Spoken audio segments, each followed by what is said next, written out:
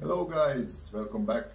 This is Sol from Shrimp Buckets, and in this video today we will talk about Söchting Oxydator Mini, how it works, what it does in our aquariums, and so on.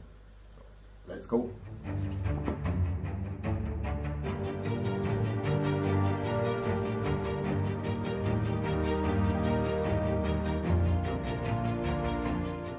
Söchting Oxydator Mini. This one is called the Mini. It is for aquariums up to 60 liters, and when you buy it, guys, it will come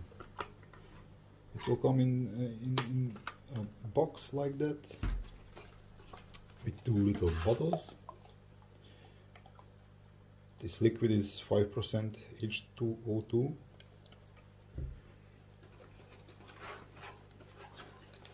With two catalysts and our oxidator. It's a ceramic ring and counterweight, and that's our bottle. It fits here very snug, and there are two little holes there. That's where the liquid and gases leaving our little bottle. When you put your liquid in, it's recommended to fill it up to 90%, 95%, and then you put in this little catalyst. I use always only one. It's enough. With two, the liquid will leave this little bottle, I think, in 10 days or so, and it's not needed, so I use only one. When you put it in, the reaction will start immediately. This one here is 1 liter, and it was originally 12%. I cut it in half, 50% RO water, 50% liquid, and now it's 6%, and that's optimal for our shrimp tanks. Guys, side note. If you are buying hydrogen peroxide 12% and you want to cut it with 50% distilled water or RO water, be aware that the bottles are crystal clear, because if there are organic stuff or metal or something, it can act as a catalyst and it will degrade your liquid, and then you throw it away. So be aware. And what it does, guys, it releases or break down the H2O2 to 3 elements. So water, oxygen gas, and active oxygen, I think it's called. And that will enable very good oxygenated water in our aquariums, what is needed for our shrimps, and it will bind the waste in your aquariums, so organic stuff, and it will purify your water, which is needed for Corydina shrimps. For Neocorydina is not so important, they are hardy enough.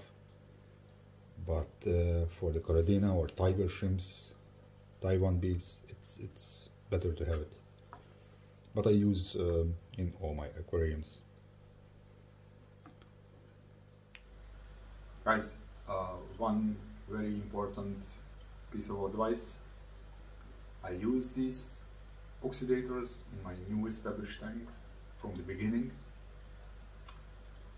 You can use it in your already established 6 months old tanks, no problem, but you have to be aware. It will clean your tanks, but because of the much waste in your soil and everything, it will have a strong reaction and it will produce very high amounts of CO2. Just be aware and watch every day, measure it, and if it's very high, you can maintain it with frequently water changes or a little bit more plants, and it should be alright.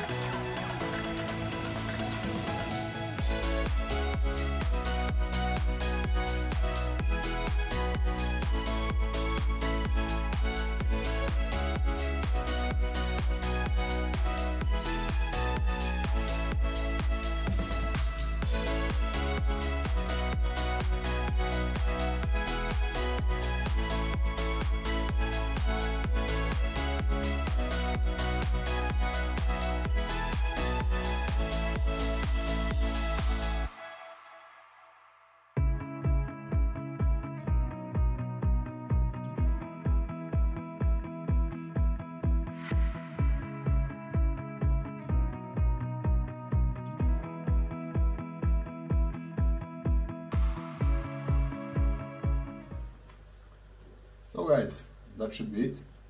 I hope you learned something new, and if you have any more questions, please leave a comment.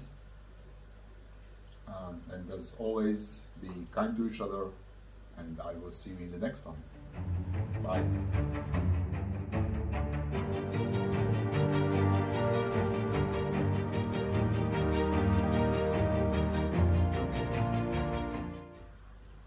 They are having a party there. Look at them.